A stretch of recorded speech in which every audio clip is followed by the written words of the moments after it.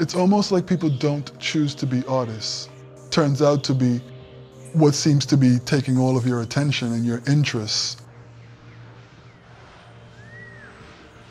If you honor yourself and you honor those impressions, those thoughts, those ideas that you're getting, and you feel that they're worthwhile, and you keep exploring it and keep expressing yourself through it, you end up being an artist. My name is Keith Clifton, and I'm a woodworker. I spent most of my life in New York City, and in Brooklyn. Now I call Dominica home. This is a beautiful tree. Doing woodwork is something that was new to me moving to Dominica. I had an idea for a bed, and I went to a very good friend's workshop, Andy Manley, and I told him what the idea was and that I wanted to know what tools I would need to make this type of thing. I worked on it with him one day, and I decided I really, really like doing this. And I went out and bought a workshop worth of tools in about 2 days after that and started to do it. There was something in me driving me to do this. I create pieces that try to reflect my appreciation of nature. I work mostly with somewhat of a live edge to the pieces that I make and very much try to keep the wood in its natural shape as much as possible.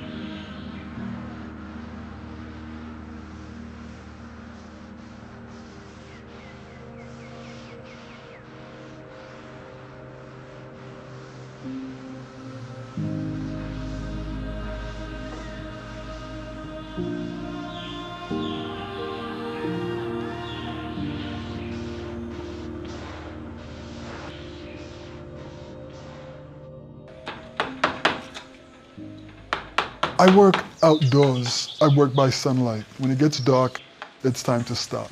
So I'm usually working on a few different aspects of pieces at the same time during the day.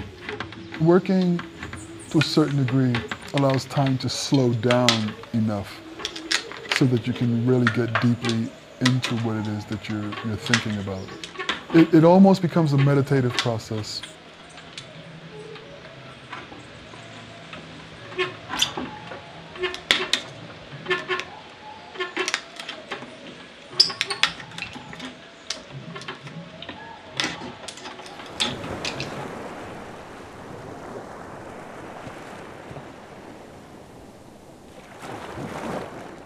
For a very long time, like in my early 20s, I remember thinking it would be so nice to live like in a remote area so I can just focus on my work. The country is stunningly beautiful. Being in nature, having fresh, clean water, having fresh air, having space so you could develop and grow in a really healthy way.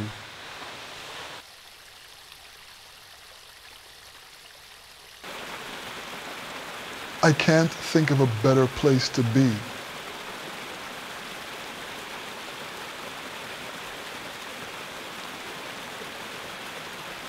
Dominica and New York are completely different. It's it's two different ways of living. Now, my background is Caribbean. You know, I lived in the Caribbean when I was younger. I was born in the Virgin Islands in St. Thomas, and lived in Trinidad. My mother's Antigua, my father's Trinidadian.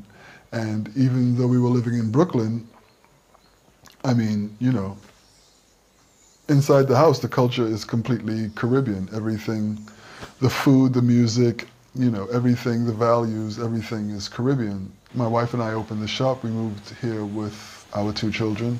I was so happy and so excited to be here that some of the things that were challenging did not get to be a real problem for me. They would just learn how to do them another way. She didn't have that same experience.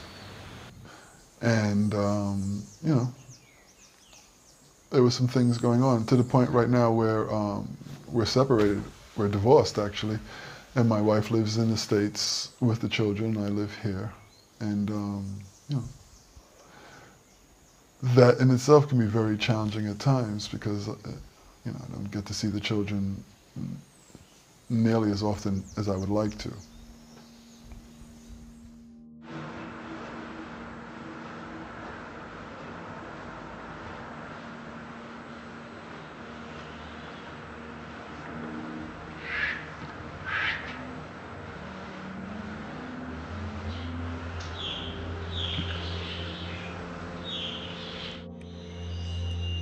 Before Dominica, I was also doing creative work. I was doing music production from very, very young,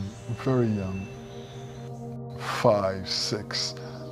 I could remember listening to songs on the radio and realizing how they were arranged. It's funny because sometimes I can see what was the inspiration after it's already been done. Like it's kind of like it makes an impression on me without me actually saying, I want to do that.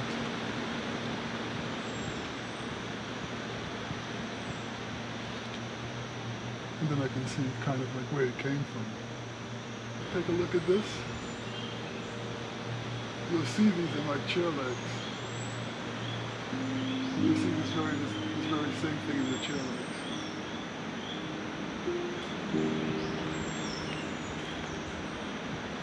The past work that I've done, whether it's been music production, whether it's been photography or so on, the desire to become better and better at it has supported me in doing the woodwork.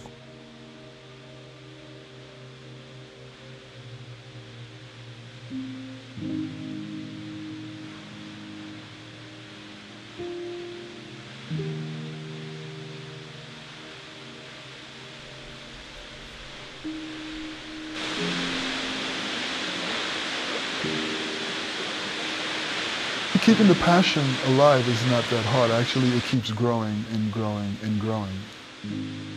You have to say, you know, the things that are important to me are worthwhile, and I'm going to spend my time and energy in expressing that and making that happen.